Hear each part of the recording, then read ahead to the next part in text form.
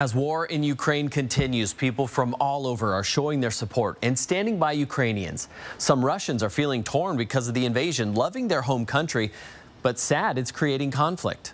While some people from Russia are supporting President Vladimir Putin, many more are against the war and protesting to stop it.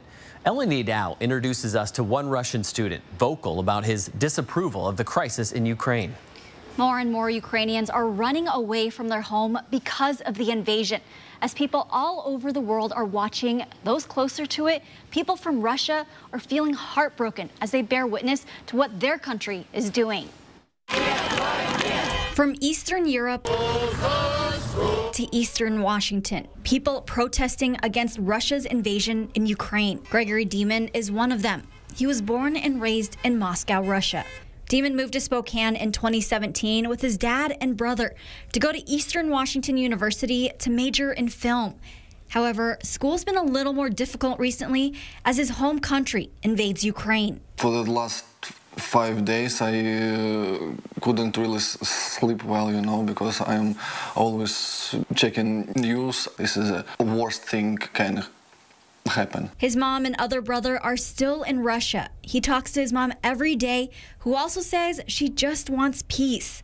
I wasn't really afraid for them till that comments of Russian government about nuclear weapon. Every day now, he continues to look at the Ukraine crisis, not knowing how he can help from Spokane.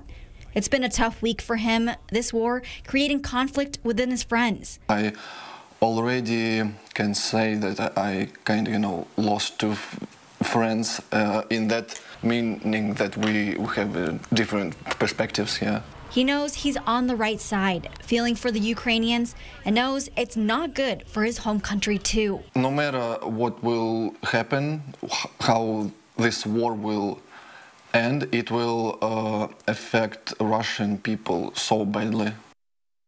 Demin worries for his mom. His mom worries for him and his brothers too. Demin says there have been Russians who are being harassed because of the conflict. He says he hasn't been on the receiving end of it yet. In studio, Elenee Dao, 4 News Now.